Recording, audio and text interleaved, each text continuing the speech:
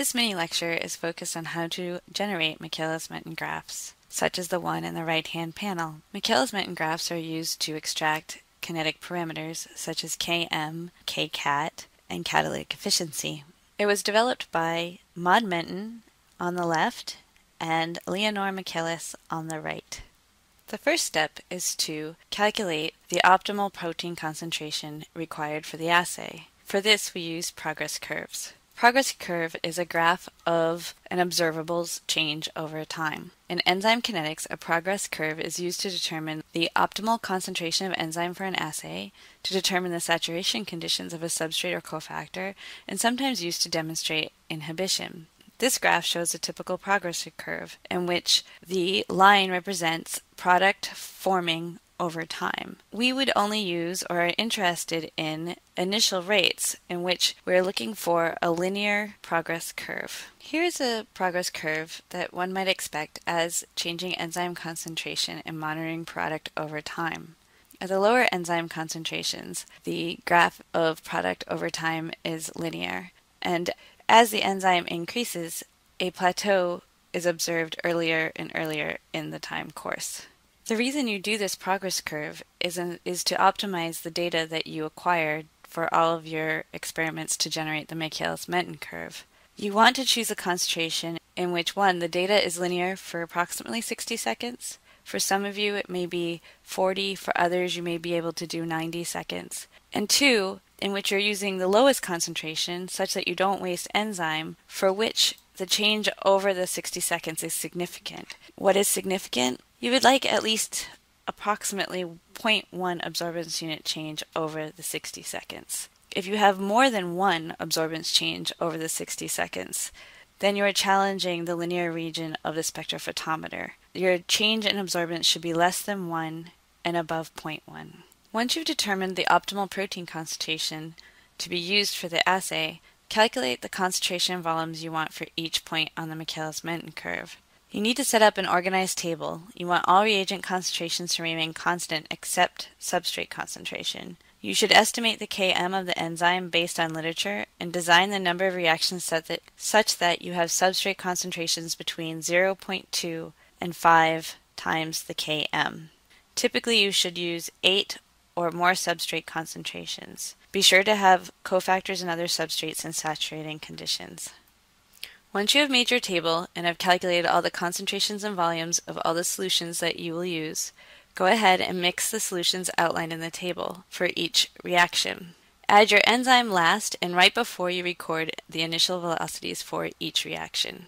Immediately after adding your enzyme and mixing your solution, place the cuvette into the spectrophotometer and record absorbance over time. Once you have recorded your progress curve, you want to convert your absorbance units to product concentration. Your initial progress curve is absorbance versus time. You need to use Beer's law to convert absorbance to product concentration.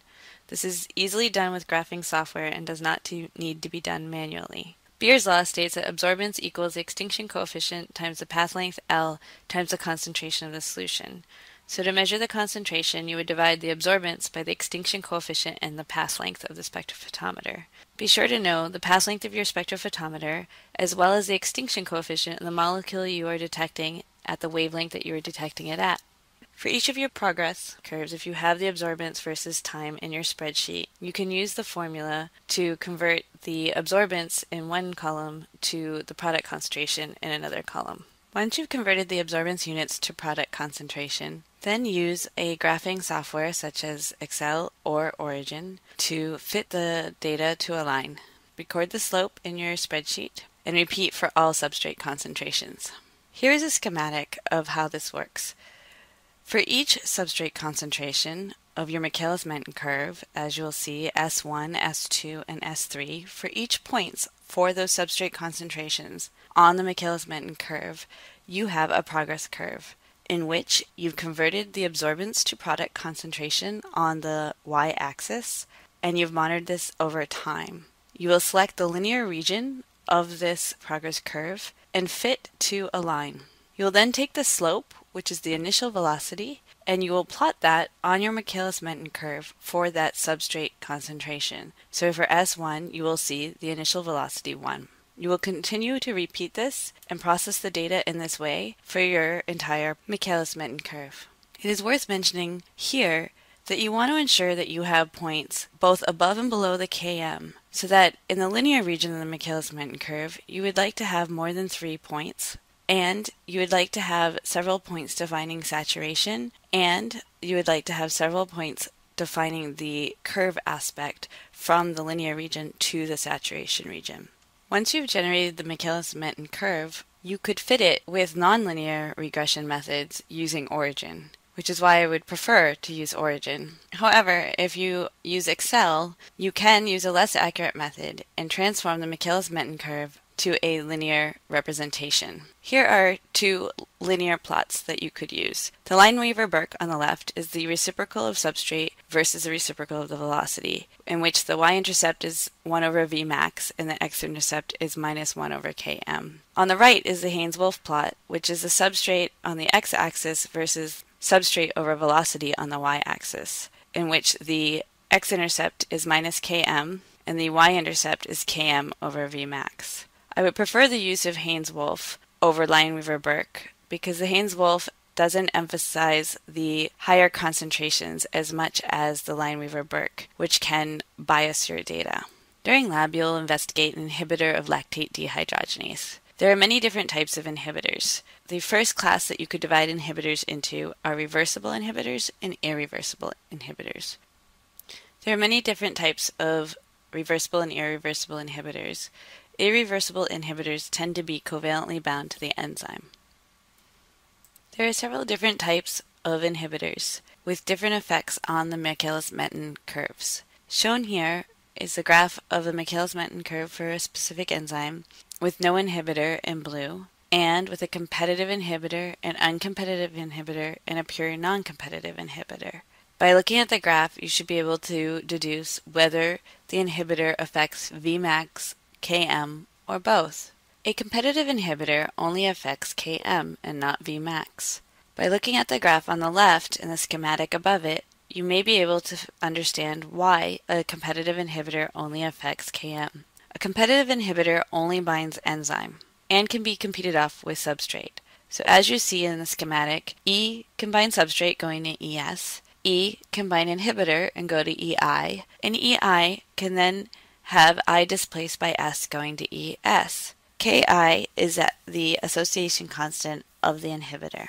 In the graphs below the schematic, you see that the green lines are increasing concentrations of inhibitor, given in factors of Ki.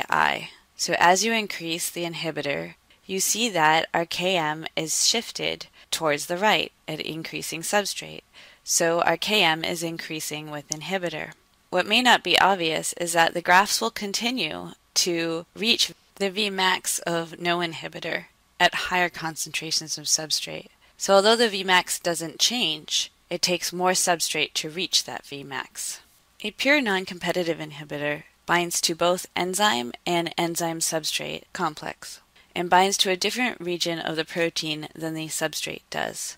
Thus, the Km of the substrate doesn't change. The inhibitor is not interacting with that region of the protein. Yet, it does inhibit the turnover of the enzyme and thus changes the Vmax. Mixed non-competitive inhibition is similar to pure non-competitive inhibition in that the inhibitor can bind to the enzyme or the enzyme substrate complex. Look at the schematic on the right, in which you see E plus I going to EI and ES going to EIS.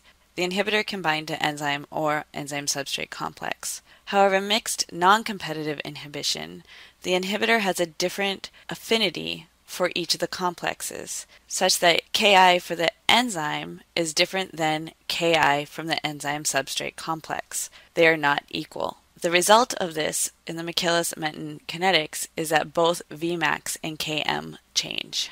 The graph on the left is when the Ki for the inhibitor to the enzyme is less than the inhibitor to the enzyme substrate complex. The graph on the right is when the Ki for the enzyme substrate complex is less than that for the enzyme. Pure uncompetitive inhibition is when the inhibitor only binds to the enzyme substrate complex. When this occurs, both Km and Vmax change, but the ratio of Km to Vmax does not. Thus, in the Lineweaver-Burke plot, the data for inhibitor and without inhibitor have the same slope. Here's a summary of the competitive, non-competitive, and uncompetitive inhibitions in their reaction schematics. Stop the video here and make sure that you really understand why the Km and Vmax of each inhibitor changes. Don't just memorize when and where the Km and Vmax changes, but really stop and look at the schematics to understand why. Here are just a few practical tips that you should remember when you're in the lab performing the experiment. Make sure you label all your tubes clearly, and it's best to do this at the beginning of the lab. Mix all your reactions thoroughly but gently. This is a very common contributor to poor kinetics data. Do not hold your tube in your hand, it will warm up your solutions. Pipette precisely. Beware of cross-contamination between solutions. Be sure to turn on your spectrophotometer when you get into lab so that it can warm up. Also know the direction you should load your cuvette into the spectrophotometer. There are different models in the lab, and you should really understand which one you're using and how it works. And be sure to use the right volume cuvette. The volume should fill at least 75% of the cuvette.